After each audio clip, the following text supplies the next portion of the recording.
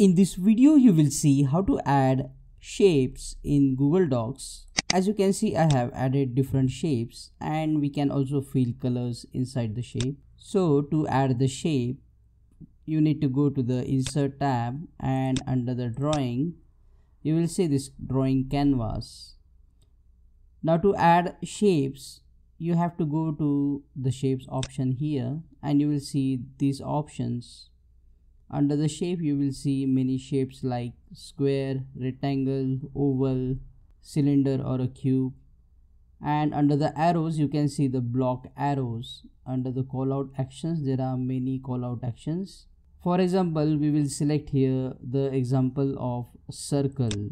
To draw any shape perfectly, press Shift on your keyboard, hold the Shift button and then draw the shape using your mouse. So the shape will have perfect aspect ratio, circular shape in this case. Now by default, this shape will be filled with the blue color. And if you want to change the color, you can change the color by clicking on the fill option and selecting the color of your choice.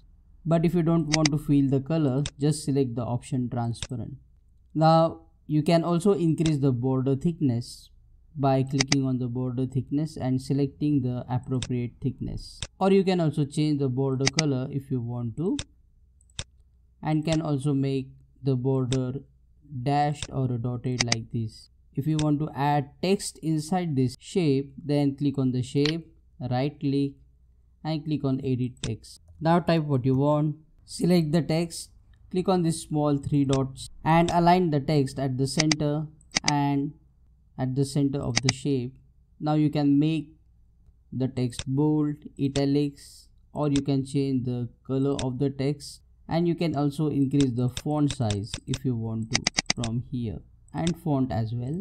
Once done, just click on save and close. Now you can click on the shape, center align the shape, right align or left align as per your wish. But if you want to move this shape freely, then just click on the shape and you will see here the option in front of text.